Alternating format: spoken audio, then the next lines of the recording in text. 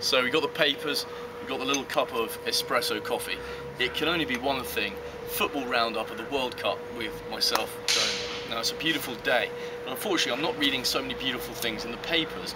Most of the people, most of the journalists seem to be obsessed with one thing: the cacophony of noise produced by the vuvuzela. Now there's obviously a reason for this. It's it's part of the South African culture. It's a decent instrument and it could be played very, very well. Unfortunately, as we all know, most of the supporters going out there don't have a clue how to play it. Let's just see how people out in the stadiums in South Africa play the vuvuzela.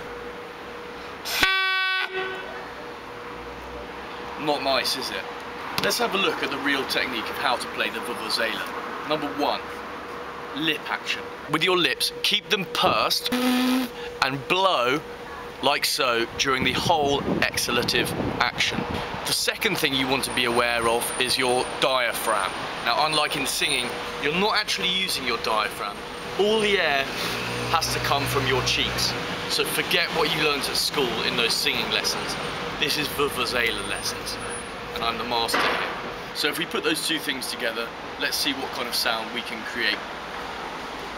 The lips, the cheeks,